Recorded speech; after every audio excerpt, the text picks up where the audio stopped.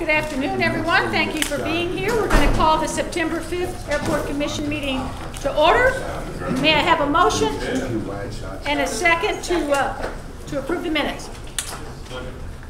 Any discussion? Any discussion? Any corrections?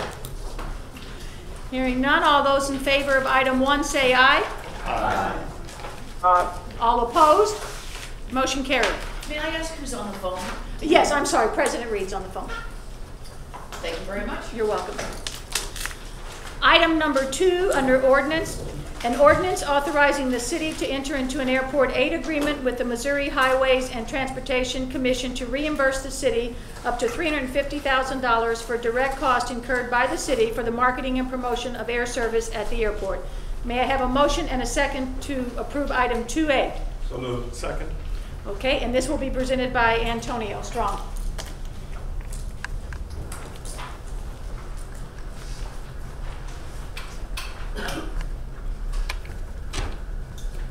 Good afternoon, Commission. This is great news. The airport received a grant award up to $350,000 for marketing and promotion of air service at the airport. The Missouri Highways and Transportation Commission awards funding for the promotion of domestic or international commercial air service in the state of Missouri when funds are available. Funding for this program is made available by the Commission when proceeds from jet fuel and aviation fuel taxes exceed more than $4.5 million, but not more than $6.5 million. The airport will be required to provide matching funds totaling $38,889, and the amount from the Commission will total $350,000. The grant will be used to promote our airport as a local airport of choice and promote the entire St. Louis region as an attractive destination for domestic and international travel. At this time, we request your approval to enter into an agreement to receive grant funding from the Missouri Highway and Transportation Commission. Any questions for Antonio? Yes. Just have one comment. The trust fund right now is very strong, so the likelihood of getting this grant again next year is really good unless something changes, but was just up in Kansas City, and the state aviation director indicated that we're already at that 4.5 level. That's great, because there were a couple of years when we didn't reach that and right. we didn't get any monies, which was tough. So it's great to have the monies available. Any other questions for Antonio?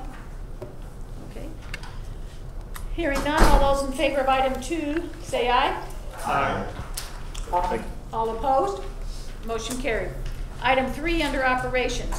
The approval of an amendment to the agreement with ServiceMaster Contract Services Incorporated to provide carpet cleaning service for the airport.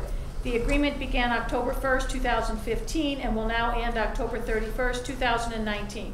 The not to exceed contract amount will be increased by $70,284 from $300,000 to $370,284. This first amendment extends the term of the agreement by 12 months and increases the not to exceed contract amount by $70,284. May I have a motion and a second to approve item 3? So moved. Second. And Ron Stella will present. Good afternoon, Commissioners. This is a one-year service contract extension for airport carpet cleaning services, which would begin on November 1st, 2018 and end on October 31st, 2019. The service agreement is needed to provide cleaning and maintenance for carpeted floor surfaces in Terminal 1, Terminal 2, and Customs. The term of the agreement began November 1st, 2015, and by this amendment will be extended an additional 12 months to end October 31st, 2019. ServiceMaster Contract Services Incorporated was founded in 1982 by Robert Smith and currently has 3 metro St. Louis area locations.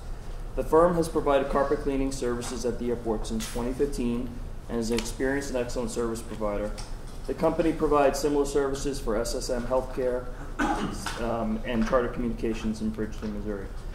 For this contract, the last 12 months' expenditures were $75,075. The one-year contract extension not to exceed amount is $70,284, increasing the total not to exceed amount to $370,284 from the original service agreement of $300,000. The monthly invoice rate for the one-year extension decreased 6.38% from $6,256 to $5,857 per month. There were no contract changes in the proposed one-year extension. I respectfully request your approval of the one-year service agreement extension for airport carpet cleaning services with ServiceMaster Contract Services Incorporated. Any questions for Ron on this one? Just a quick question. Why didn't we just rebid it? We're looking for contracts that make sense, just to extend where we can, where there's no rate increases.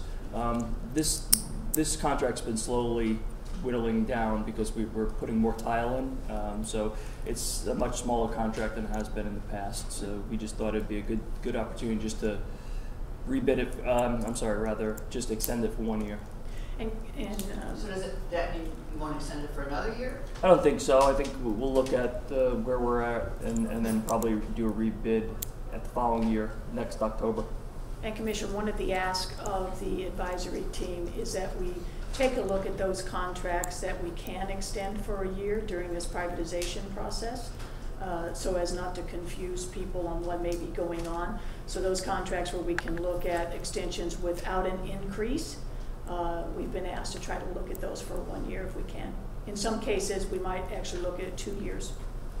Well, that's that's an interesting thought, because that actually seems to go against what we've been actually asking, is to not keep making amendments to contracts, but rebid them. Right. So, do they have something in writing that communicates that? It is, there, yeah, I think on the, if you look at their It communication. just might be helpful for us in terms of making decisions. Okay. I can get that, I believe, and I think later this afternoon, I believe Ms. Martinez is going to join us and give a presentation. I do know it's one of the slides that they have in the presentation. Okay. All right. And we're doing this where it makes sense and where we can, with no contract rate increases. And you know, we have a couple. But I thought at least we were trying to say, you know, because we've often re-extended them to really, when it's time to rebid them, plan ahead of time and rebid them. Yeah. But this isn't because of not enough time to rebid it. This has to do more with the look at Policy. privatization. Okay. A policy that the committee. Or an ask Okay.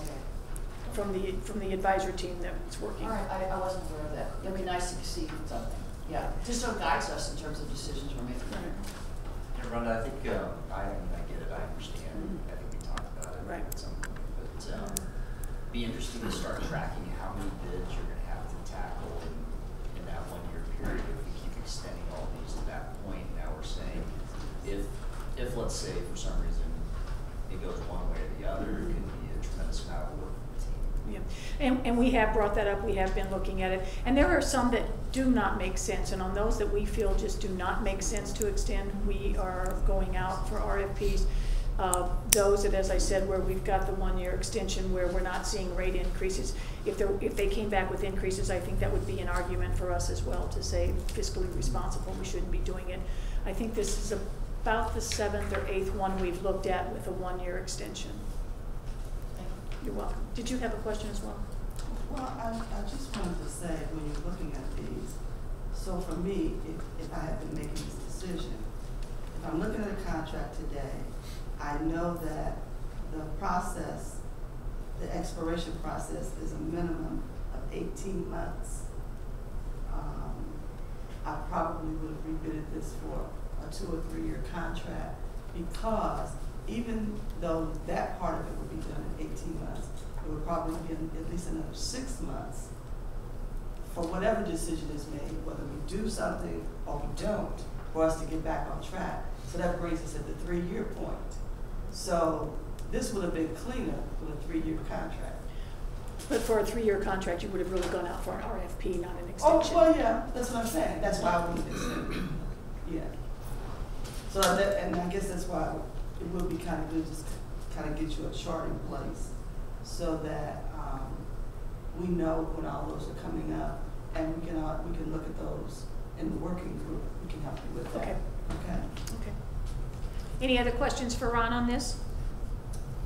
Yes. Actually, kind of just for clarification, service master and service original, the MBE is not the same as the person bidding. No, they have a franchisee relationship, and they're not the same company, though. That's correct. I think that they are. So the MBE is a franchisee of. I think there's a parent company, and they're both franchisees of the parent company, and they are two different companies. Okay. Yeah, they have franchisees all over the region. And so the franchisee that got the award is partnering with another franchisee Yes. in order to get the That's- So the participation. franchisee that got the award majority owner. Correct. The Yes, minority owner is a different franchisee that. Yes. Okay. that's correct. Okay, thank you. Any other questions for Ron? Okay, hearing none, all those in favor of item 3 say aye. All opposed? Motion carried. Thank you, Ron. Item 4, under Public Relations, the approval of an agreement to Morgan Graves Consultant, LLC, to provide the airport with customer survey services. The agreement will begin on October 1st, 2018, and will end on June 30th, 2020. The not-to-exceed contract amount will be $54,477.50. May I have a motion and a second to approve item 4? Okay, and Jeff Lee will present. Good afternoon, Commission. This is a service agreement for customer survey services with Morgan Graves Consultants, LLC, and Ms. Marne Morgan is the CEO and is with us today in the room. Just wave so they know. There you go. Thank you. This is for a term from October 1st, 2018 and ends on June 30th of 2020. Total not to exceed $54,477.50. The SFB process began on April 6th. 3 bids were submitted and all bids were rejected, and the revisions were made for a second solicitation that went out on June 20th. Morgan Graves Consultants, LLC was a lone qualified and responsive bidder and thus submitted lowest and best bid. Morgan Graves is the consultant. She is both a MB, or the company is both MBE and WBE, but is accounting 75% for it as a WBE. WorkNet Incorporated is the MB partner at 11%. Commission, if you recall, in May, you approved an extension of the ACI customer survey program for another 2 years, which will end June of 2020. Now, the ASQ program is the benchmark airport satisfaction survey since 2012 that we've used. It was originally fully supported by the RBC and Civic Progress. The ASQ scores are one of our benchmarks that we're using in the 2015 to 2020 strategic plan, which also ends June of 2020. The airport picked up the cost of the ACI program about 4 years ago, and RBC and Civic Progress have committed to paying the survey team work through this month. That work was being performed by UMSL, or is through the end of this month, and that's through their Public Policy Research Center. And they determined that they could not bid on continuing their work directly as we moved on to directly bid it through the airport. So this agreement will provide a new survey team to carry on the same work as UMSL, providing the survey data directly to ACI for our quarterly ASQ reports. The survey team will have the same program requirements, surveying 700 passengers every quarter to yield the results through June of 2020. It is requested that the Airport Commission approve the award for this agreement for customer survey services to Morgan Graves Consultants. Approval by the Board of Estimate and apportionment is also required. Any questions for Jeff on this one? Okay. Hearing none, all those in favor of item 4 say aye. Aye. Any opposed? I have to abstain. I work with Oh, Friday before. okay, thank you. Motion carried. Thank you, Jeff. Item 5, environmental and safety, the approval of an MOU and a reimbursement agreement to the Missouri Department of Revenue for the provision of environmental services for the airport. The MOU and the agreement will commence October 1st, 2018 and run through September 30th, 2021. The reimbursement agreement not to exceed contract amount will be $75,000. May I have a motion and a second to approve item 5? And Jerry Beckman will present. Good afternoon, Commissioners. I am here to request your approval of this Memorandum of Understanding and Reimbursable Agreement with the Missouri Department of Natural Resources. This agreement will replace an existing agreement that expires at the end of September of this year. You may note that in the last 12 months there have been no expenditures under the existing agreement. This agreement is in place in the event that we have special projects or priorities requiring immediate attention from MDNR. An example of this would be our project for ramp restoration at the former Boeing area or review of the conditions at the former Missouri Air National Guard site. For the Missouri DNR to review our stormwater permit, for example, takes several months typically. Sometimes our projects will not allow for that sort of delay, and this agreement can expedite their response. It is requested the Airport Commission approve the MOU and reimbursable agreement with the Missouri Department of Natural Resources. Approval by the Board of Estimate and Apportionment is also required. Are there any questions? Okay. Hearing none, all those in favor of item 5 say aye. Aye. All opposed? Motion carried. Item 6A under properties. Airlines operating agreement and terminal space permit with MN Airlines, LLC, doing business as Sun Country Airlines, AL-086. May I have a motion and a second to approve item 6A? So moved. Okay, and Rob Salvatore will present. Good afternoon, Commissioners. We're requesting your approval today for the AOA with Sun Country Airlines. This is a month-to-month agreement for a term not to exceed 36 months. It begins October 1st, 2018. This agreement is typical of the similar AOAs you've approved in the past. The airline agrees to a number of terms and conditions that we've previously negotiated with both AUA and AOA carriers. We've negotiated with AUA carriers and has been agreed to by AUA and AOA carriers. Sun Country is going to begin scheduled nonstop service in October to both Fort Myers and Tampa, Florida. They'll be leasing counter space to the east end of Terminal 1, and they'll use the gates per turn. We respectfully request your approval of this airline operating agreement and terminal building space permit.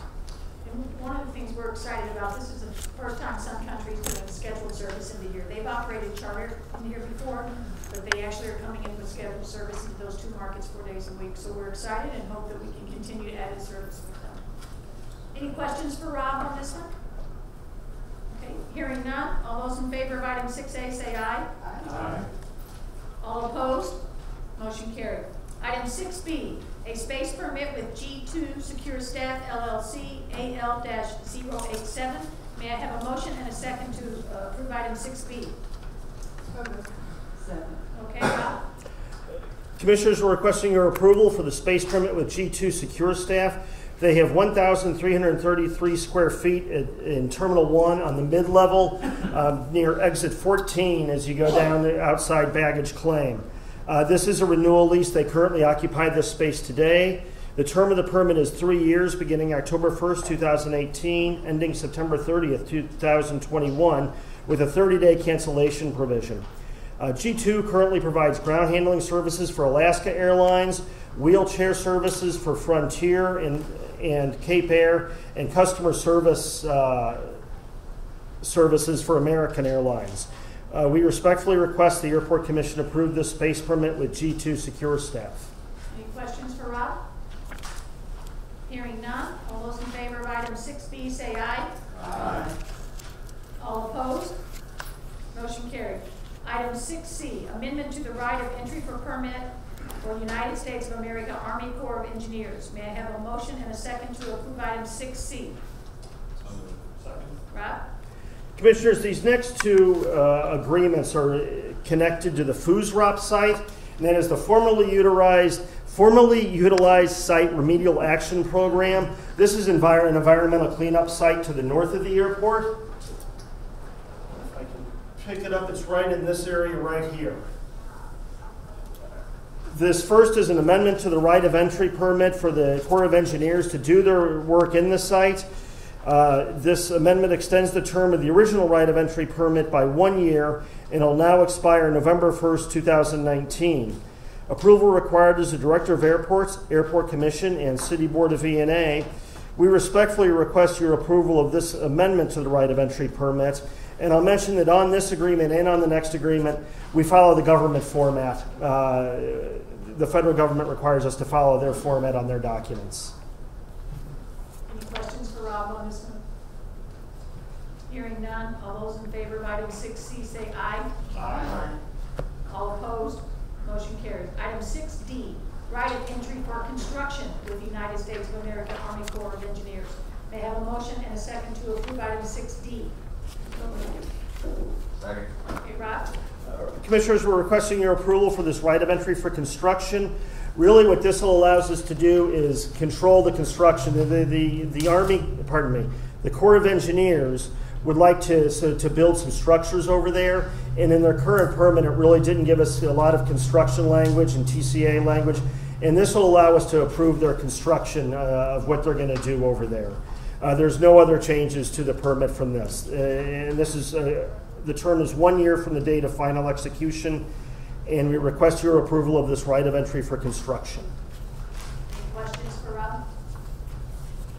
Hearing none, all those in favor of item 6D say aye. Aye. All opposed?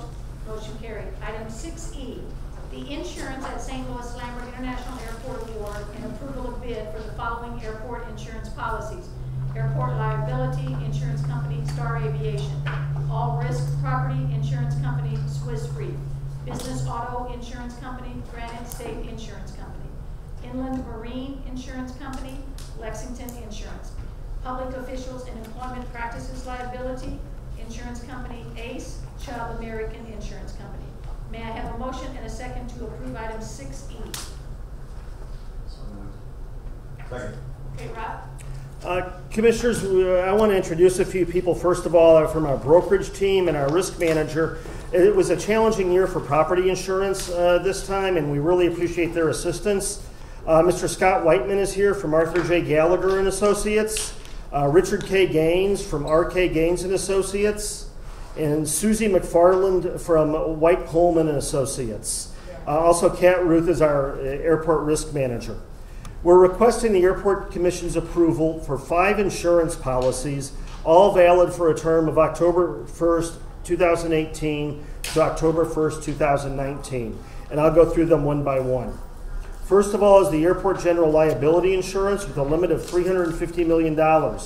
We're recommending that we renew our current policy with our current general liability carrier, Star Aviation. Star has provided excellent professional claim service and support. The annual premium for 2018 will be $181,750, which is a slight increase of $4,250. The deductible remains at $50,000 per occurrence and a $500,000 aggregate. We did add a catastrophic management coverage endorsement to this policy, which provides some additional coverages for expenses that may be incurred during certain catastrophic events that may impact the airport. Second is airport property insurance. Our insured value of the property is almost $1 billion. This has increased from our last policy by approximately $47 million. Commissioners will recall we've taken back the former Missouri Airport Air National Guard site, and we've had some appraisals done of our various buildings that popped up the value. This is the end where we've reached the end of a 3-year rate agreement cycle with our current carrier, AIG. At the end of this cycle, our brokerage team marketed the policy and received 3 separate quotes for property insurance, which are reflected on the quote summary page attached to the executive summary. Staff is recommending that we purchase all risk property insurance in a package assembled by our brokers, consisting of primary coverage from Swiss Re, one of the largest insurance companies in the world, as well as excess coverage from 3 additional underwriters. The total premium will be $1,093,750. Deductibles will be $1 million for wind and hail, $1 million for earth movement, and $500,000 all other peril. You will note that the quote summary that we provided, the original quote submitted by AIG included a higher premium than Swiss Re and significantly higher deductibles that had previously been in place. They put in deductibles for $2.5 million for both wind and hail and an earth movement, which is versus the current deductible of $1 million. Swiss Re kept our lower deductibles in place. I want to note that after this Airport Commission was mailed out to you, after the Airport Commission package was mailed to you, AIG came back to our brokers and offered a new quote that's not reflected on your summary. The premium that they quoted was $1,172,062 with the same $1 million deductibles that we currently have and that we will have under the Swiss Re policy. While the deductibles are now the same as the Swiss Re package, the premium amount quoted by AIG remains $78,312 higher than the total quote for the Swiss Re primary and excess package. We continue to recommend that the Airport Commission approve the property insurance policy with Swiss Re. As you see, it's a total insured value of $1 billion, consisting of primary coverage from Swiss Re, $750 million, for a $950,000 premium. And then excess coverage provided by RSUI, One Beacon, and Scottsdale, and they provide an insured the overage of $250 million for a $143,750 premium. The total premium for all risk property insurance will be $1,093,750, which is an increase over last year of $227,888. This increase in premium is attributable to a hardening of the property insurance market, as well as the increase in our values that I noted earlier. And as I said, property values was a challenge this year. Property insurance was a challenge. Next is business auto insurance. Limit is $1 million per occurrence. Staff is recommending that we purchase business auto insurance from our current underwriter, Granite State Insurance, an AIG company. The annual premium will be $187,485, a decrease of $3,815 from the current premium. The deductible is $5,000. Next is inland marine large equipment. This is coverage for larger equipment pieces used by our operations division. The limit on mobile equipment is just over $3 million, and the limit on our larger equipment is up to the value of the equipment. Staff is recommending that we purchase inland marine insurance from our current underwriter, Lexington Insurance Company. The annual premium will be $52,751, a decrease of $9,897 from the current premium. The deductible is $5,000 for mobile equipment and $50,000 for equipment valued over $250,000. Lastly, public officials and employment practices liability with a limit of $7 million. Staff has recommended that we purchase public officials and employment practices liability insurance from our current underwriter, Ace Chubb American Insurance Company. The annual premium will be $60,747, which is an increase of $1,649 from the current premium. To summarize, staff is recommending 5 separate insurance policies totaling $1,576,483 in premiums, which is a total increase in premiums of $219,895 over prior year premiums. It's important to note that our brokerage team foresaw these market changes when they were coming. They came to us during our budget process, and we budgeted for all of these increases. We respectfully request your approval to purchase these 5 insurance policies. Only the approval of the Airport Commission is required. Could you repeat that, Rob? I'm sorry. Any questions for Rob on this? The team did a really, thanks to Kat Ruth as well, they spent an enormous amount of time going through this along with our partners, so big thanks to everybody for it. I have more of a comment. Yes. You know, it was a lot of information, so just a compliment to Rob for spending time with me yesterday, walking through it, and explaining a lot of things. All those in favor of item 6E say aye. Aye. All opposed?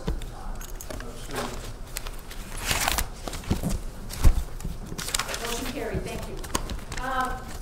Next, we're going to have, that's all the official approval of the agenda items. We had asked to have a year-end update from Amber Gooding, our business diversity director, and so she has the presentation in front of you, which you're welcome to take home, but we'll also have it on the screen for you to look at now. Amber, it's all yours. All right, terrific. Well, good afternoon, ladies and gentlemen, and members of the commission, and thank you for allowing me to provide this update. I think hopefully everybody will be pleased in terms of the results. Oh, okay.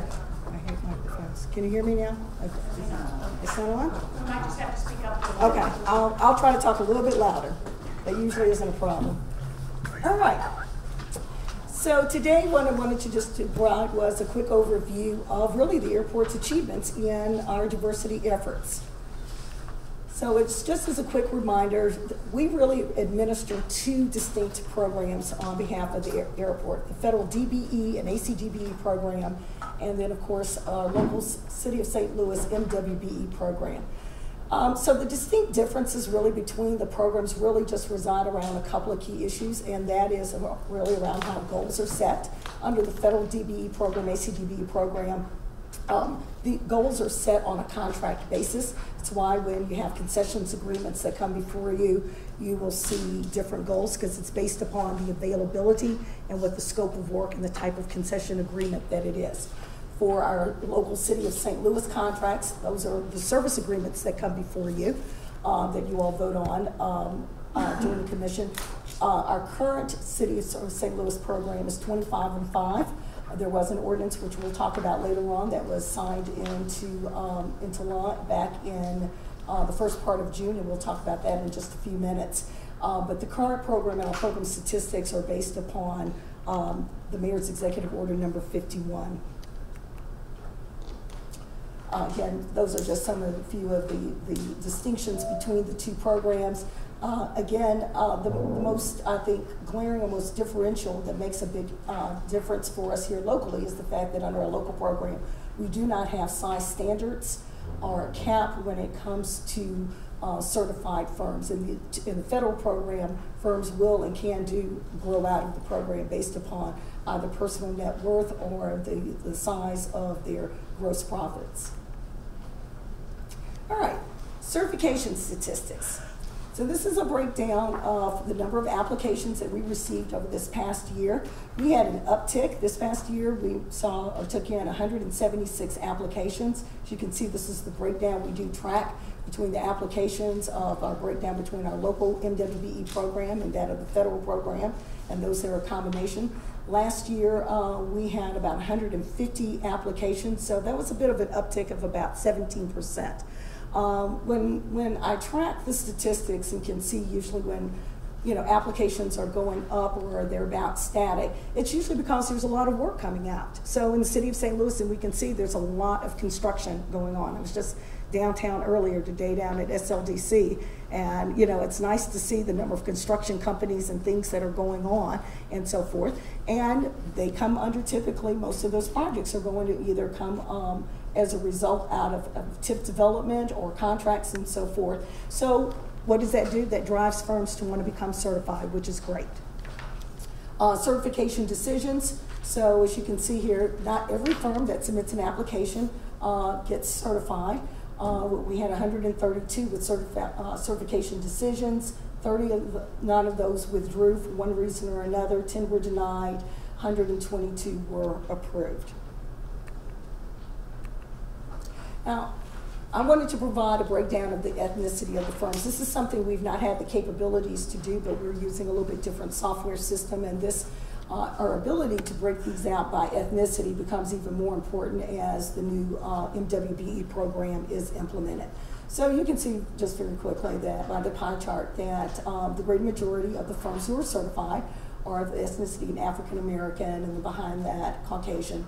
And we are tracking and working with, for instance, the Asian Chamber of Commerce and the Hispanic Chamber of Commerce, because they've been actively working on increasing their numbers and so forth. So we have seen those grow a little bit, as well as Native American. I can remember a couple of years ago, there were just 2 or 3 firms that were certified in that area. I could see the information behind the scenes, but we didn't have a way to sort of pull it all together at the time, but now we do. So we are at a total of about 884 firms. So typically this number has hovered around 750, 775 or so. It really has gone up. Firms do come on board and become certified, and firms do fall off or decide to withdraw for one reason or another. Amber? Yes? What is an ACDBE firm?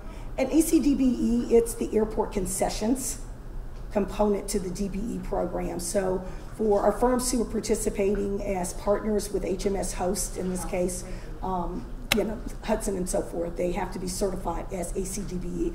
And just a quick note, it does have a different size standard, so their gross receipts are much higher. It's $53 million if you are if you're certified as an ACDBE. I have a question. Sure. Mm-hmm. So what we certify is for the airport and for the city of St. Louis. Yes, we do. Yes. And the St. Louis County, what do they do? Well, we have a representative for the St. Louis County who is here. Yeah, Who just will, be familiar with yes, this. exactly, Yeah. our colleagues. So, Jack, if you want, I can speak to it currently. They're getting their program underway, Yeah. and so they've elected not to pursue a separate certification. And in fact, we've had discussions before even Jack came on board, and we just met the other day.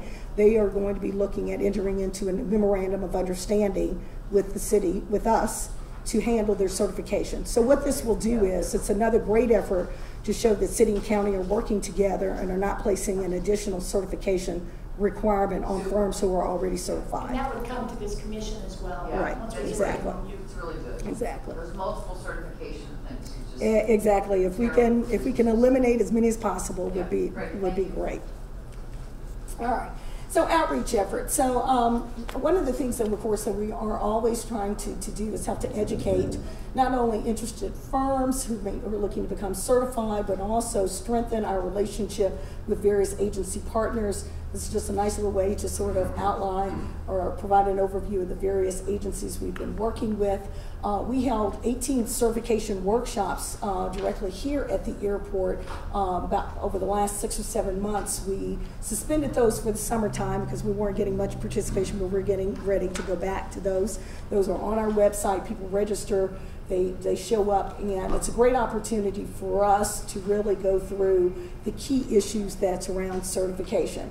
We are also engaged in a number of times in going out and doing workshops for any of these agencies as well. For instance, like the Asian Chamber, I did a workshop for them, Hispanic Chamber, any number of them. So we also participate in a number of expos. Now, this will get right down to it in terms of our local achievements here, in terms of our general services contracts. Those are the service agreements that come before the commission. So this past year, what we saw here was approximately 37% overall combined, 32 MBE, 5% WBE percent went to certified firms. And this represents payments, the dollars that you see before you, represents payments on all active contracts through June 30th. So of course our goal that we're benchmarking against is against the 25 and 5. And again, for, I guess since we started reporting the statistics 3 years ago, we've been well above that. It's nice to see, particularly in the service contracts, we've seen some shifts in a couple of more firms, or MNWBE firms becoming primes. That always makes it a big difference in those dollars and so forth when we see them moving into those roles. And I think that's a great testament to, you know, the staff and folks who work with people and encourage the people to bid and so forth. They become accustomed. Many of them start off in subcontracting roles, and they're able to advance and move into prime roles. Construction and professional service agreements under our local MWBE achievements, and we break these out, you can see on the federal, because it's due to the funding source. So these are any construction and professional services, meaning design contracts that are funded with non-federal monies. So again, the numbers represent really a nice growth in our over our goal, with 34% to MBEs, 12% to WBEs, representing 46%. Let me go back. And then under our federal funded program, so we're at 22% on federally funded contracts.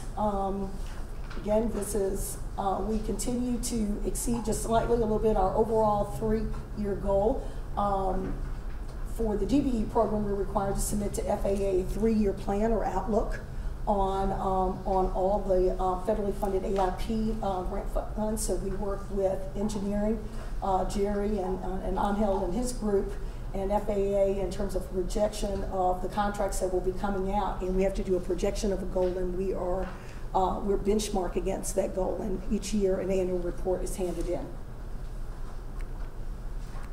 Concessions, very similar process. 3-year goal methodology is developed for FAA to submit.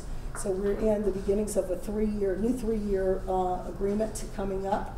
And I know this is a lot of information, but knowing that you'd have a handout, we wanted to be able to provide it to you so that you could see actually all of the concessions agreements, who their subcontractor or rather their ACDBE partners are, what the original solicitation goal is, what the accepted goal is, and how we're faring. So, you know, there's very little red there, which is very nice. Okay. Can I ask you a quick question? Sure. I'm just, for example, trying to understand these columns, solicitation goal, accepted goal, and participation. Mm-hmm. Where it says local concept, food and beverage, pasta house, OHM concession group, solicitation or acceptance 14%, and it says participation 100%. What does 100% mean? Meaning that for the pasta house, that when the goal was set, you have no idea who might be awarded that. So the goal was set based upon the availability of firms who could deliver food and service. So that goal was developed, and that was in the solicitation. Who responded to that and was awarded that contract is an ACDBE, and they are 100%. So therefore the participation is counted, and all those dollars are counted at 100%. Those are the kinds of arrangements that make a difference in our achievements. Right. And the Pasta House partnered with them kind of as a franchisee, and they do that. So they have both of the pasta houses here in Terminal 1 and Terminal 2. Okay. Thank you. Mm-hmm.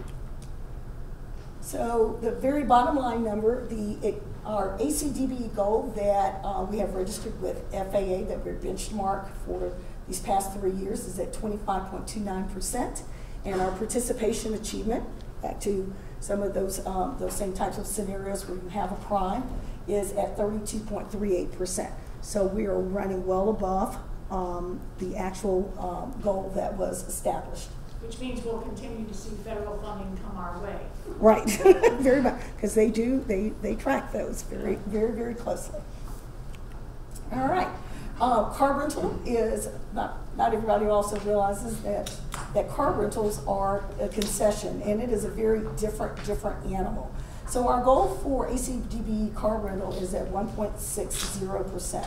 Now, some people might gasp and so forth, but I can actually tell you that this is pretty norm across the United States. I have been on the board for AMAC and continuing to work with them as a part of a smaller group, and other people have too, and looking at the car rental industry and trying to work with FAA to be able to make some changes. We've got great car rental companies. I can tell you that the size standards and the requirements and the lower thresholds, for instance, personal net worth, and also gross revenues, keep a lot of companies, minority and women-owned companies, for instance, in car dealerships, which is the main purchase. I don't want to speak for one of our commissioners, but he could probably say who comes from that industry. But you know, when you look at where the purchases are and where you can get participation for car rental, it's going to be in petroleum, it's going to be in car dealerships. And the fact of it is that government, really regulations, have not kept pace with, unfortunately, net worth requirements and so forth. So what across the board in airports, this is about what we're seeing. It's still sizable numbers that are going to it, but in other industries, some of these firms, they just simply aren't able to participate and work with us because they can't get certified because the thresholds are too low. And we should give a shout out, and I'm not doing this for Sean, but probably Enterprise is the most active within the aviation industry to try and change that number. So kudos to Enterprise for doing that. Not to you, Sean, but to Enterprise, that's all. Representative, right. Right. So now, we knew that there might be some questions about the new ordinance that was passed. I think it was signed June 4th by our mayor. So it's the City of St. Louis Ordinance 70767. So I wanted to provide you a quick overview of the breakout of what the ordinance will cover as the goals and some of the key programs that emerged in the new program. So as we've traditionally reported, MBE has been an all-encompassing umbrella title to include African American, Hispanic, Asian, Native American individuals. The new disparity study outlined a need for the city to adopt a policy that would break those out. So when we look at construction contracts, for instance, and this will be probably also, I think, for service as well, that the goals are broken out more distinctly among the various ethnicities. There is what is called a bid discount program that's included in this program recommendation, and it's on 2 levels, one for construction and one for goods and services. So one of the recommendations that the consultants made was when they looked at the patterns for purchasing across the city, this just wasn't for the airport, but for all of the city departments, was that there was a large, really, I guess, number of dollars that were being awarded among a very few number of firms. So one of the things we wanted to do was to help sort of break that out and so forth. So what was recommended was that they look at that we have for contracts when you are bidding as a prime, if any of these are bidding as a prime, that they actually be awarded a 5% discount on their bid price as long as the projection for the cost of that project would be under $300,000. Strategies like this, what they're meant to do is to help it to encourage and to facilitate minority women-owned firms into being primes, and hopefully also in terms of them bidding with each other. It doesn't restrict the big boys from bidding and so forth, but it gives them additional tool to help them out in terms of their bid. And it caps it at $300,000. The last component, major component of the program will be an evaluation process for professional services. Evaluation points will be given 15 points in a 100-point grading system or point evaluation for professional services. I was down at SLDC earlier today and we were talking about some of these. This is a component we are working with the consultants and getting their directives as to how to best implement this, and I'm sure the city will be putting forth something very soon that will provide much more detail to the implementation of the new program. But I would be remiss if I didn't at least provide you all with an overview of what the new program will look like. So with that, I'm glad to take any questions or comments. Jim? Mine is a comment, since I think I was the one who asked for You this. did, thank you. This was so much more helpful than just getting the report, because we would have had questions. And as we, approve contracts and we kind of tick and tack what the MBE, WBE participation is, I would have never expected it to be this significant. So congratulations to you, I guess congratulations to us for pushing on this, but this is really, this is stellar. Great. We got a great team here and we take it very seriously, and there's always a conscious effort in everything we're doing to ensure how these contracts are falling out. Any other? Yes, sir. Just say I'm very excited to see the prime contract portion at the back here. I was just discussing with a friend of mine on the run this morning about how the 25 and 5, while opening doors, also created a cap. People are always being a sub, and I like the fact that we're doing something to encourage more primes of WB and MBB as well. So that's fantastic. Yes. I just have a compliment for Amy. Yes. I didn't meet her before even she came here to say You did. this, and, I think we estimate the value Amber is to St. Louis in representing us, and the fact that the whole industry knows her as an expert and go-to person. And we were working on our white paper to address some of the challenges that we see in firms becoming ACP qualified in our space. Amber was right there through the entire process, and I just saw her 2 weeks ago in Seattle at the AMAC meeting. She represents us really well, and we're very fortunate to have her on the team. Well, thank you. We're not giving up on the Cardinal stuff. We agree with that. Yes.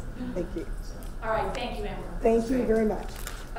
While we change out here, Linda Martinez is with us, and she's going to give us some updates on the privatization. A couple things while they're setting up that presentation. We did get a Moody's upgrade. Well, everybody saw that Moody's upgraded this to an A2, so we were excited about that. Very good reports there. We were upheld with S&P, upheld our rating. So not an upgrade, but they did uphold it, and that actually, they've changed their whole way of rating, so most people have seen downgrades this year, so we were able to hold on with them, which was exciting. Still waiting for the Fitch, which we anticipate out in another week or two.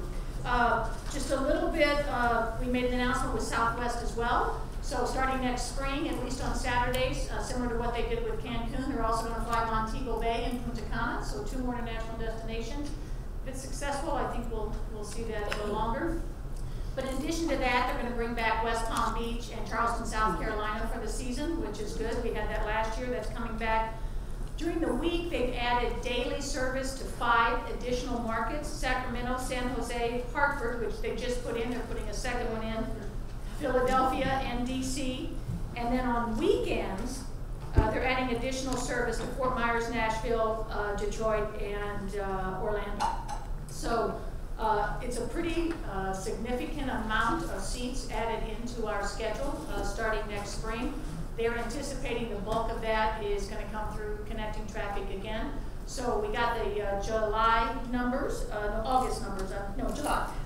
And we saw a 4.5% increase. We did see a local increase of 3.7, which was about 21,000 passengers. WOW brought in about 4,500 of those, which was a nice, but we also saw other increases on the local market. The connecting traffic was up 7.6% as well. So continuing to see that climb, so that's a good story.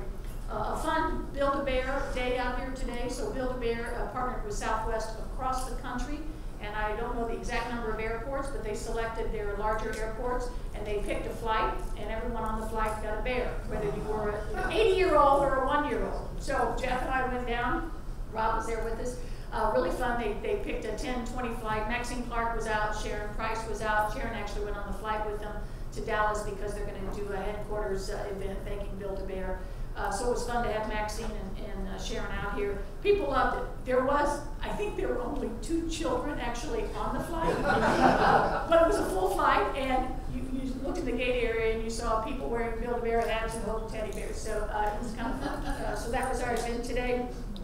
And then just to kind of give one quick update on the cleaning contract, we did enter and approve through E&A a week ago, 2 weeks ago now, an extension on the emergency contract for 18 months with the current contractor, Regency. So that is going into effect, I guess, yesterday, October 1st, and whatever day it is, I lost track of days this week. And with that, they have, I think, a 90-day window. They will be bringing on a sub for flooring to help out with the flooring. So we gave them 90 days to work through that, and we'll work with them on an appropriate sub. So that's where we're at on the cleaning contract. So it has now been extended for 18 months. And with that, I'm going to turn it over to Linda, and she's going to give us an update here. Good afternoon. Good afternoon. You may have seen me walking back and forth. I just saw that I needed 35 steps for this hour. Rhonda asked me to come and make a presentation to give you an update on where we are with the working group. And the short answer is we're just really at the very beginning. I know you've been hearing about the potential for airport, the privatization, the exploration of airport privatization here in Lambert for a year and a half. And we really just signed the contract and had the very first 2 meetings of the working group last month. Alderwoman Davis is on the working group, Ron is on the working group. It's a group of seven of us, and we've had just 3 meetings this last month, and I want to give you a little bit of an update of the process that we're going to undergo and utilize in order to do the exploration. So if you've reviewed the materials that the working group got at the meetings, I apologize in advance. This is a subset of what we as a working group reviewed at our meetings in August. Can you hear me okay here? So just to kind of go over what our goals were. These are the items that were set forth in the original application that was made to the FAA, and this is the goals for the exploration process, to identify and deliver the best options to the city and think about what can we do to generate meaningful proceeds. Now, this doesn't mean that the transaction would ultimately go forward, but it's just to have an exploration that results in that opportunity to be available to be considered by the Board of Aldermen and the leadership of the city. What can we do? Also, number 2, that's sort of what's been one of the things that I would say the business community respects a lot of concerns about. So all the proceeds would go into the airport. How much would go into the airport versus how much would go into the city? That is an excellent question, and I think part of it is to have maybe a better understanding of what privatization does, because things that go into the airport would be things that would be that the city and the airport would want to have go into the airport, and the operator could make those opportunities available.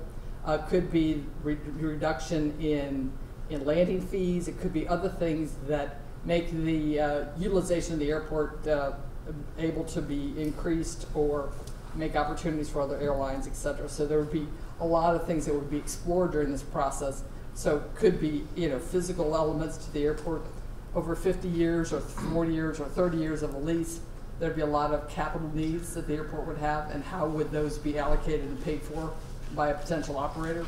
Those would all be things that would be taken into consideration, so that the airport would be refreshed and expanded, or So you're gonna take 100% of the proceeds, how much do you, just give us a ballpark, would 80% go to the airport, or what's? I don't think that there's anybody has any fixed elements on that. I mean, first thing that would be done would be payment in full of all of the airport related debt. So that would be the first and major part of the use of any meaningful proceeds. For clarity, and this is what I say to my public when I'm talking to my community, at the end of the day, the FAA is the oversight for not only the air traffic safety, but the infrastructure of the airport. So if we did come up with something really ignorant, they're not going to let it go through anyway. So the airport is always protected, always. So we don't get to just make crazy decisions on our own. That oversight will always be there. It never goes away. But it's no defined number. It couldn't necessarily be a defined number now, because as we watch, as we operate here, different things come up that need to be done. You also have a 5-year plan that they put in place. And so those kinds of things will all go into consideration. And again, we have the FAA there to make sure that we don't skirt any of those mandatory things that need to take place. And I think one of the other things and airlines, of course. Yeah. I mean, at this point in time, we don't have operating standards for this airport. And so as part of the process that we're talking about is actually having written standards. How clean does the airport have to be? What do you have to do with regard to lighting? What do you have to do with regard to employment? What do you have to do with regard to services? And so we don't have written standards. Yeah, I don't want to keep pushing on it, but it is interesting that the second one is meaningful proceeds to the city, and the next one is improve and enhance the airport. Well, they're not in order of importance, but I think the mayor has said many times, and I'll repeat it here, if we don't have a better airport at the end of this transaction, it doesn't matter how much money is involved, we will not do it. Yeah, and I think just for people that aren't familiar with it, I still want to skirt the issue that there would be some sort of funds that would not go to the airport, right? It's not defined how much, because we don't know yet, but I think it's safe to say that there would be a portion of X number that would be not put back in the airport. That's a fair, opportunity and limitation. And the other thing about that, though, is right now airlines don't have ways to be sure what their expenses are going to be in the future, and this would have an opportunity to let them be able to have a more certain future with regard to their expenses. So there's pluses and minuses everywhere, and which is why we're exploring this. But at the end, all those things will have to be thoughtfully balanced, and the analysis will be very challenging, but give us an opportunity to hopefully have a lot of thoughtful data to consider as the Board of Aldermen makes a decision, the leadership makes a decision, the FAA makes a decision, the airlines make a decision. Is this meaningful proceeds for the city and the committee? Is it being viewed as a region? Or is all this money going to the city and to the airport? Well, Would St. Louis County be involved, would Madison County, and St. Charles County? that's a part of the exploration process. That was right on. I'm not sure if we're going to go through this, and you're just on slide 1. I'm not sure how many slides you have in front of you.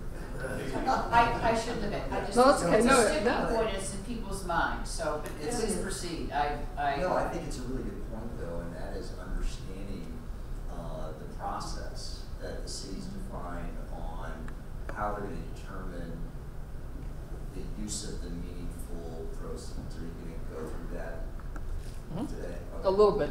I mean, we're at this point in time, we're really, like I said, at the very beginning. But one of the important parts of what we're going to do, and we'll talk about this later, after we go through the process of what's the baseline information about the airport, and that's what we're talking about here. Questions that we're going to look at during the process.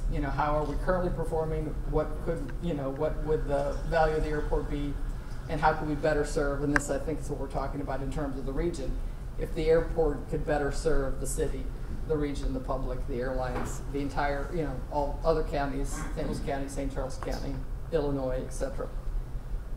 In order to evaluate that, we've, and these are some of the things you've already heard about, but obviously other airports across the world have explored this and come to a thoughtful balance here. But, if it wasn't for the market crash, Midway would be a privatized airport. And San Juan is a privatized airport. And I'm sorry, Linda, what did you say if it wasn't for? The crash back in 2009. Thank you. So, and significant portions of airports are currently under private operation. I mean, if you think about this airport, significant, the Alderman is absolutely right. There's a lot of private operations. Security is privatized. Concessions are privatized. Cleaning is privatized. A lot of the other concessions that make this airport a wonderful opportunity and an asset to the region are privatized. So it's a thoughtful balance between public and private right now. So we have divided up into 6 different work streams in order to evaluate this. And like I said, we're really at the very first month. Airport diligence has really fallen on Rhonda, Mario, and their team. Putting a lot of information to the data room. I'll talk about that later. And Alderwoman Davis is involved in the community outreach and communications. I think that's really going to be where we talk to other people in the region, St. Louis County, flying public, etc. New use agreements, lease, and FAA. I'm on that team. Market, Gerard Hollins, who works for the Board of Aldermen, and existing debt and finance, Jim Garvalia, and Michael Garvin, our Deputy City Councilor, is on legal. So a little bit deeper, and we can get you these slides. Airport diligence is really populated in a data room. It's very similar to other financings, getting all the relevant documents up into the data room. And like I said, Rhonda and our team have been doing above and beyond when it comes to getting that work done. Then we got community outreach and communications, and we have just reviewed the phase 1 plan on this. And Alderwoman Davis will be looking at this in more detail, but right now we're just really talking to what I would refer to as the owners of the airport, the citizens of the city of St. Louis. But that's just the very first part of this. We're really going to have to spend a lot of time talking to the flying public, the corporate community, other companies, airport service providers, airport employees, vendors, everybody on the entire spectrum, because what can we do to make this a better airport and a better catalyst for economic development in the region needs to be fully vetted and explored, and what can we do with proceeds in order to make that happen. Regular briefings with the Board of Aldermen and the committees, and like I said, we are at this point in time just working on community outreach in the city, and that's just the very first step. There'll be a lot more outreach in the future. New use agreements and lease with the airport and communications with the FAA. We had a meeting in July, and they were said everything was on track in terms of their process, but they wanted to know where the overall timing was, and I'll get to that later slide. The existing airline use agreement expires, as you all know, in 2021. The idea would be that a separate use agreement would be discussed with the airlines to see what would happen in a private scenario. And that would be a separate process while making sure that we're not having any adverse impact on the existing arrangements and the existing operations of the airport. Existing concession agreements and other agreements you probably have already seen. Some of them have a 1 and 2 year extension rather than a multi 5, 10, 15-year extension, because we want to see what is possible in the exploration process. And if other new agreements are signed, we want to make sure that they work under either the continuing the existing situation or a potential lease in the future. The market exploration will probably be mostly during next year. This is the overall schedule. So right now we're in a data gathering phase. We're talking to people, community outreach. As I said, Rhonda and her team are working on the data room, and we're in the initial conversations about how the overall process will occur. Most of the work will be done next year. And if this goes forward, we could be talking about getting bids towards the end of next year and making decisions towards the end of next year. But the whole time, the city retains full authority to decide to stop pursuit of this exploration or to continue going forward, and at the end make it the final decision, as we talked about. Existing debt and finances being considered, but this has no impact on the proposed refinancing that's being considered next year. Just keep operating your airport exactly the way you're doing now and move things forward. Legal compliance is a typical things. One of the important things that's in our guiding principles. We have a set of guiding principles to direct our actions, and one of them is to do something especially good in terms of inclusion and diversity in all of our activities, and make sure that we are not only during the process, but should a privatization go forward, should a long-term lease go forward, that we continue to meet and exceed our goals. I know there's a lot of questions out there, and to be perfectly honest, like I said, this is the first month of this process. We have a lot of good people advising us, people who worked on Midway, people who worked on San Juan, people who have worked on long-term leases in other countries, worked with the FAA. We have very smart people. I know there's a lot of stories out there about new consultants being brought on, and one of the things that's good about that for us is we're getting the very best talent to help us evaluate this opportunity, this option. And it does not change the terms of our arrangement with our consulting team. If they add 3 more consultants, it's like I don't mean to be as simplistic as this, but it's like a real estate sales contract. We have a fixed price for the entire transaction. And the more people that help us, it is at no additional cost to the city in the exploration. Yes, ma'am. So, thank you so much. The question that I keep getting asked that I can't answer is, what is the approval process? Who has the day made? Is it the mayor? Is it the board of DNA? Is it the board of aldermen? What's the role of the commission? Those are the questions I just have not been able to answer. And it makes me feel a little bit stupid as a commissioner to not be able to answer them. Agreed. A long-term lease of city property requires approval by the board of aldermen, and it requires approval by DNA, and would require approval by the mayor to sign any legislation. Obviously, there's going to be a significant amount of community engagement in that process, but in addition to the internal city processes, as the alderman brings up, the FAA and the Department of Transportation will look at this transaction and see. They will actually conduct a hearing and make sure that they get the community input. People are putting comments on the website now. Most of them are negative, I'll be perfectly honest. And that part I understand. I understand the engagement part of it. And the other, because I think you've answered, ENA, alderman, mayor is part of ENA. I guess the other question is the airlines. I have heard that the airlines have a absolutely. 65, and it's two tests. 65% of the carriers that service this airline and carriers that handle 65% of the weight landed. Right. It's 2 ways. They look at landed weight and they look at passenger enplanements. So if you look at, obviously, Southwest, our largest carrier, at 56% of the total employments at this airport, you could not do it without their approval at the end of the day.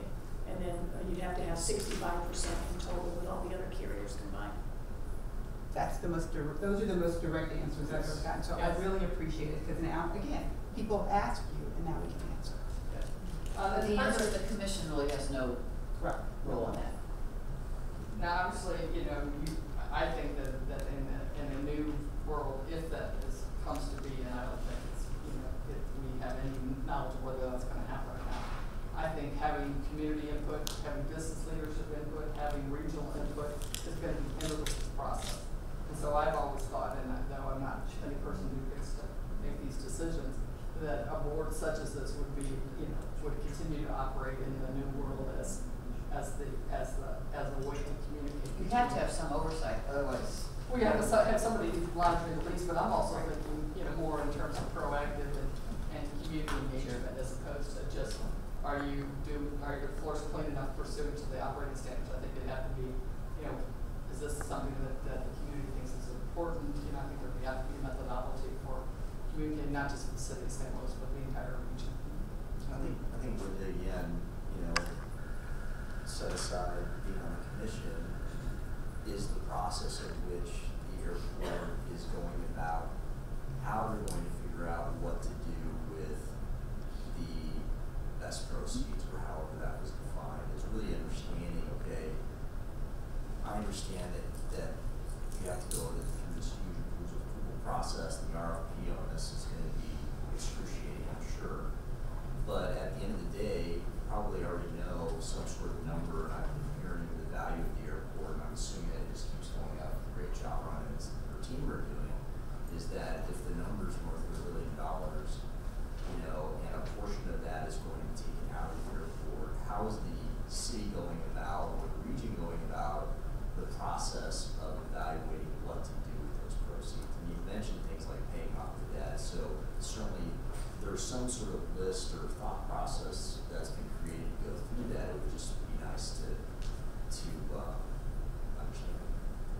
The overall will not help me on this when you're contacting, but I think at this point in time, it's premature to start thinking about, one, how much it's going to be, and two, how the money will be spent. And the working group is not assigned with the task, but they make the determination of how the funds, any funds might be expended. We're trying to just make the opportunity something that's fully explored, embedded in a thoughtful way, and bring the opportunity back to the decision makers. We're not, I think, if you look at the consulting agreement, it does call for us to go out and get the information about what people in the region and what people in the city would like the funds to be spent on. But the city has an existing list and methodology for determining capital needs and what those are and what the priorities are. But that doesn't mean that that's where the money would be spent exclusively. The consulting agreement calls for us to take the temperature of the citizens in the region about how they think the funds should be spent. But the ultimate decision makers on that would be the same people that make the decision on the ultimate approval of the lease. Is this the way the money should be spent? Is that connected though? Is it connected, meaning that before the city would engage into a contract, they would have a plan for what the funds would be allocated to? There's some people in our group who think that we need big reserves and how we, every day we're one day closer to a recession. So how are we making sure that we're resilient as a city? Are the things that we could do that would change the cost of operating the city? A lot of people use IT better than we do. Maybe that's an opportunity. But also, are there things that, like a transportation system that better connects us to the airport? Would that be something that some people would be interested in spending funds on? We're tasked with asking people what they think would be good uses of proceeds. But the city has an existing system for its big capital expenditures, and we would not be the ones to make any decisions as the working group. And we don't want to misguide people on this process. And I'm probably the loudest mouth because anytime anybody starts talking about that, I shut them down because we don't have enough data, we don't have enough information. We just started putting this together as far as the working part of it. So until you gather enough data to understand where you are, or if this even makes sense to go any further than the exploration part of it, we should not be putting numbers out there because we don't know, and that would be wrong. Also, the forecast too, looking at the economic forecast for the future of our country is also another thing for us to be concerned about. Because right now, everything that I'm reading and everything that people are saying, we could very well be in another recession in a year. How would we look if we propose something, have people expecting it, and then you can't deliver? So let's do our due diligence first and see where we are. And as you said, it is going to be connected. When we look at the ways and means, when we're looking at the budget of the city of St. Louis, when we're looking at the needs of the airport, all of those things have to be considered with reality. And that's the other part that I don't deal well with people hypothesizing. I have to deal with reality. So I want to see all of that. And this is a good time to be working on your projections anyway. And so as we pull in this data, the true facts will be there for us, and we can make a better decision. So a lot of people believe things have been decided, and maybe they have been somewhere, but not in front of me. Okay, and I'm not going to let it happen that way. So we got a lot of work to do, and we want to be very responsible. Yeah, I'm just more curious about the defined process of how the city's going to go about things that I have. And I think we'll be able to send that out to the public very short. The first phase of communication. First phase of communication. And then after that, we're going to be working on, because I think they're still bringing on another consultant, because we all just agreed on that last Friday, who's going to be helping pull this data together. It's really a key part of it. And so once we get all those pieces in place, then we can look at the timeline for where we'll be in the process. And we need to put that out to the public. Maybe a question for the three of you, because I'm not as closely tied to this some other contracts or all.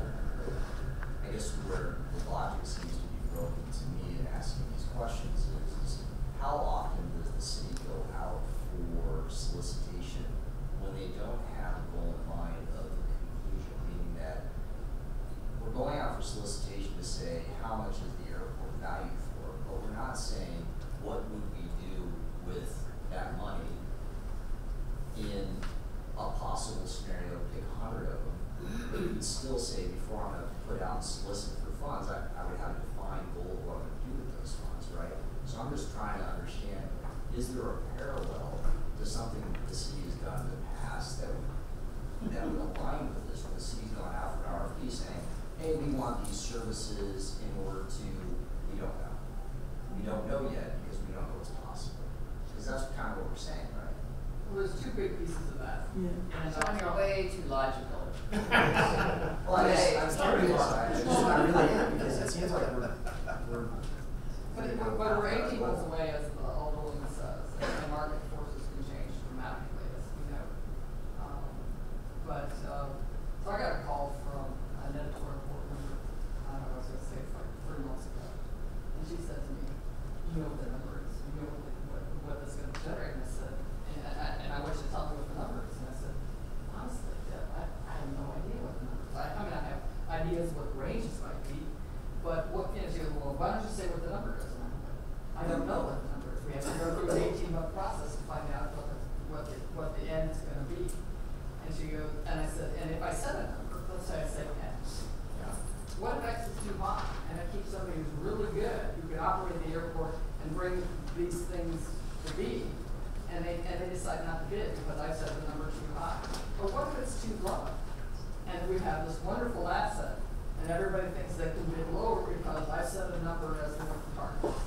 I'm not going to undermine the value of this airport by setting a target that's too low or too high. I don't know what the market is going to say.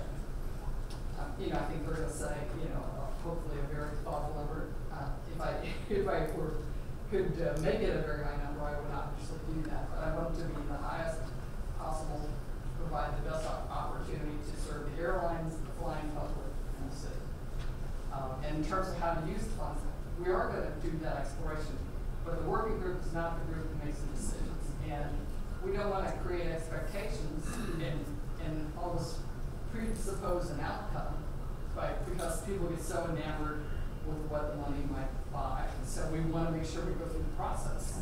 And not say, you know, that there's this bright shiny toy without being thoughtful about, you know, there's lots of other pieces to this. And it could be that we could spend the money in very important ways, but decide not to lease the airport. And we don't want to create expectations in people's minds about, you know, a different future if we decide not to go forward.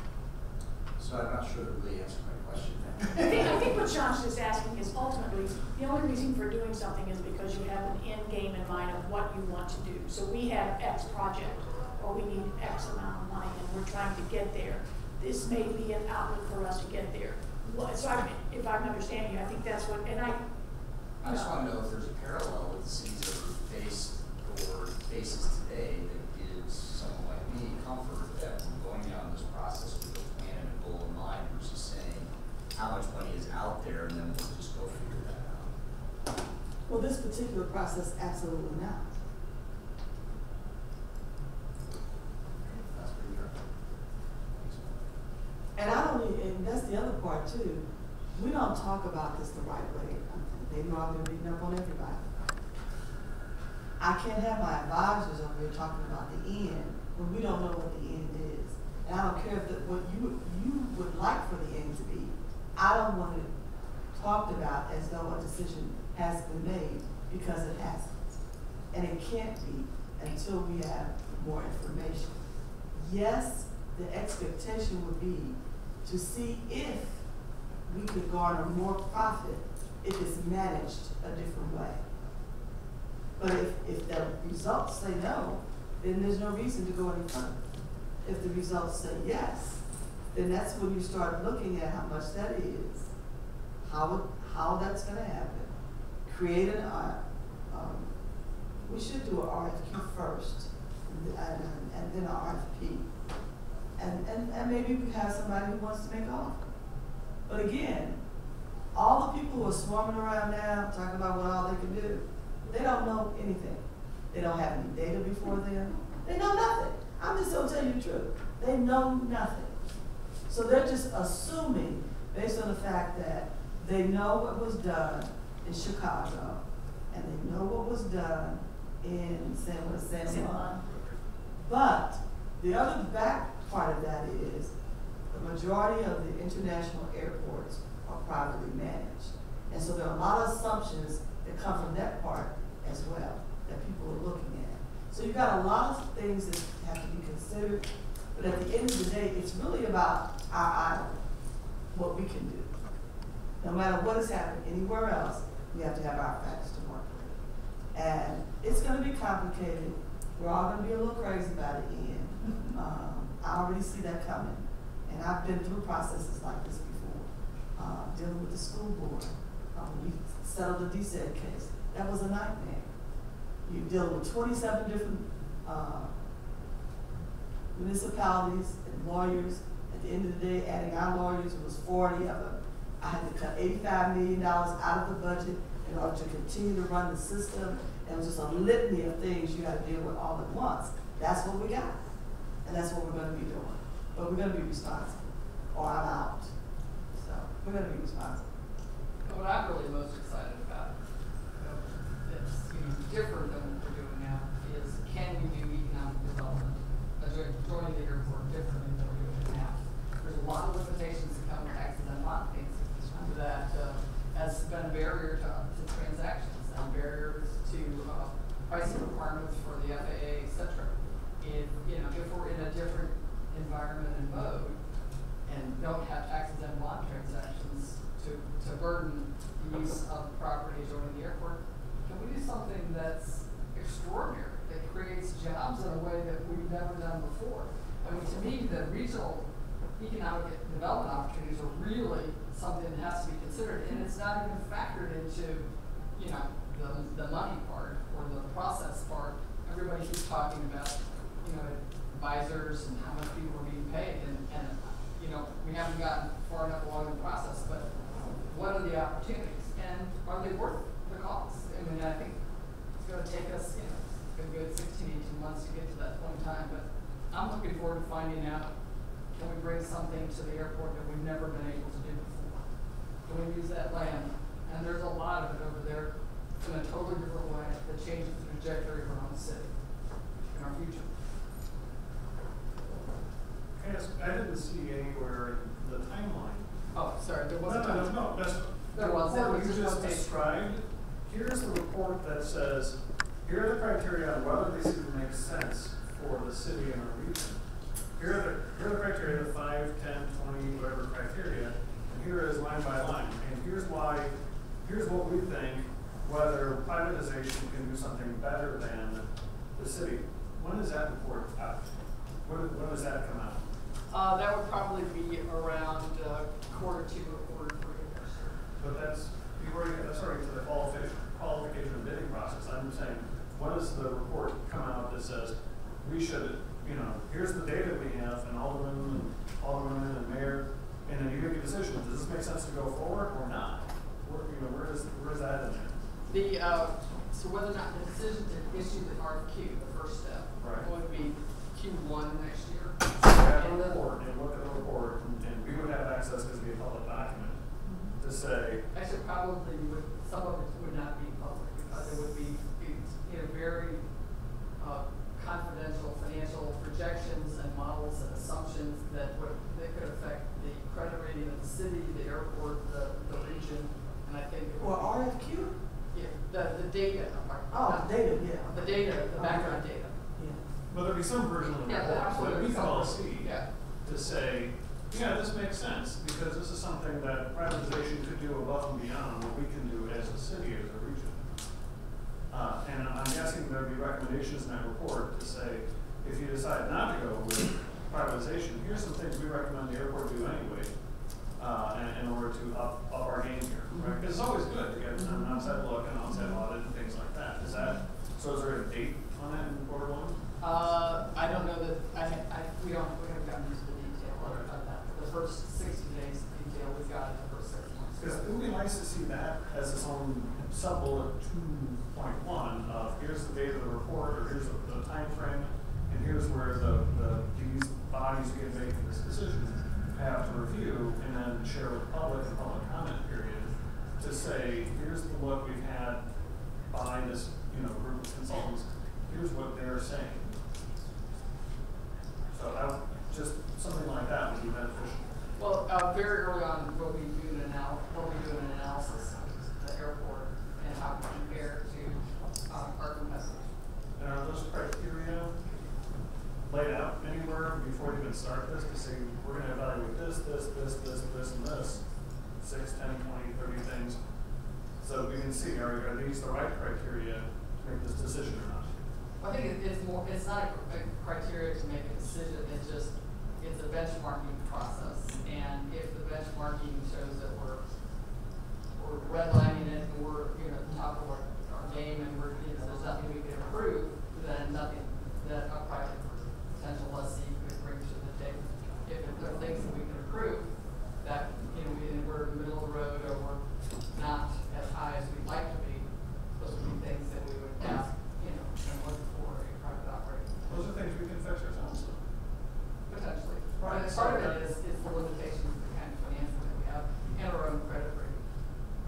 So, can I ask a question? When we do this comparison, are there going to be any comparison to airport authorities? Because airport authorities are very common and successful in the United States, opposed to internationally. They are a quasi-governmental agency and they take a lot of those bureaucratic blocking, as you would put it, out of the way. So when they compare that to our competitors, they're going to compare that to just municipal run airports or airports that have become airport authority independent boards, where this board would be an advisory in nature, but the board would actually be a true airport appointed by the mayor and other public officials. So are we going to look at that? I mean, Indianapolis, Dallas, there's a lot of successful airports that are run by true airport authorities. And do you know if that will be compared or? That's something that should be looked at, because I'm sure that part of the success if that was a decision, would be the structure and how you operate. And you would probably need, as you said, an authority that could really make some decisions on that level without having a lot of bureaucratic. Because see, like right now, it has to come through the Transportation Committee, the Board of Aldermen, the full Board of Aldermen, and E&A. Right. But I think what John was asking was on the comparison, because if you look at the privatization, it would not be a port authority. No, it would be an it's entity in its own. Right. So I think the thought that John was asking is on the comparison that you look at, because there's a big difference between Port-Run Airport or authority airports versus a city-owned airport in that structure. So. I mean, you still have, it's a quasi-government agency, but you have a lot of the independence that takes out the bureaucracy, even the levels of procurement and, things like that. Well, even if you look at the operations as far as the numbers of airlines of service and all that, 6 months ago, our numbers were very different than what they are today, based on what's just happened in the last 6 months. So that's why you can't project anything today. That would just be criminal to do that. And so we need to wait till we have all the data that is more current, closer to the process time limit after expiration of all other operations. That's the other part of that. Because it's basically, we're just doing an operational audit, like companies do all the time. I would agree with you, and that answers my question, that we're going to compare all types of run airports, not just city-run airports. Because, there's a tremendous difference, and there's a reason that a lot of cities have gone to airport authorities so they can work on economic development. So, thank you. So And if there are things that, if the decision is not to lease, and that could very well be the case, things that we could bring back, all the best thinking, hopefully, of people who are running airports throughout the entire world, what would they do, and then the question is, how do we find alternate finance for it? I'm looking forward to learning through the entire process about what we can do to be a better city, a better region, a better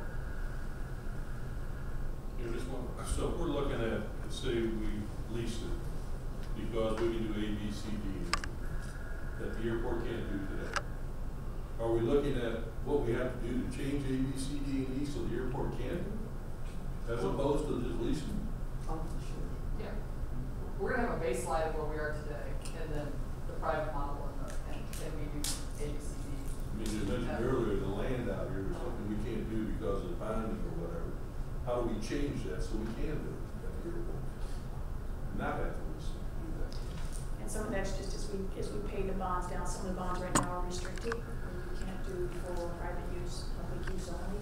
So as we pay more and more of the debt down, that frees up more of the land for us going forward to be able to do some of those things. We are a little bit restricted right now just because of the outstanding debt and how the bonds were sold. So as we pay down, next year we get a fairly large refunding again, which we're hoping to do based on the rates right now. They were pretty good to continue to go with that process. So as we get more of the debt paid down, it does free up more of that land that's currently restricted to allow us to do other things with. Is that something that you help with with Rhonda, is defining kind of what our debt is and break it down? Oh, sure. I think we've seen some of that before as to when certain things are going to retire. Sure. Maybe more of a clean sheet for us so that we understand. I can put that on the next month's commission. Sure. And maybe some of the limitations the FAA has and the bonds have for their ability to develop. What is our debt? I'm sorry? What is our debt? About 670. And we have 190 million coming callable that we can refund in early next spring. It's actually 595 million, and it's 90 million refunding next year. But they'll have the same restrictions. Well, yeah. And the FAA, has restrictions that say you can't lease for less than your cost. So in a lot of economic development models, you try to get people to have a lower cost up front so that they'll come in and develop. And that methodology is not allowed in the FAA system right now. So we try to think about, that's what I'm trying to think about is, are there things that we have new businesses and companies that we don't have because we have a different kind of debt? But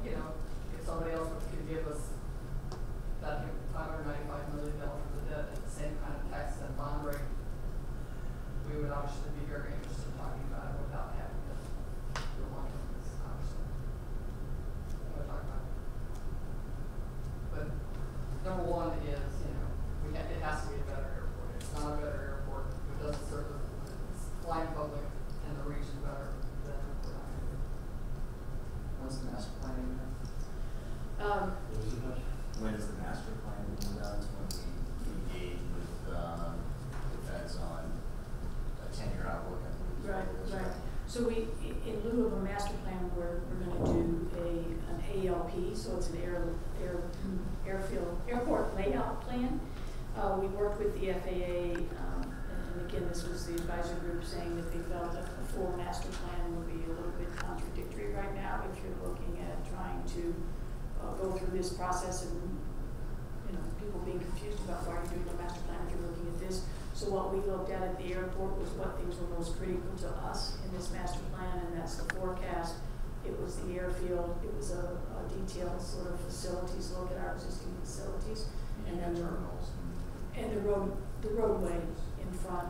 Right, that would the facility would include the terminals, and then the roadway in front of Terminal 2.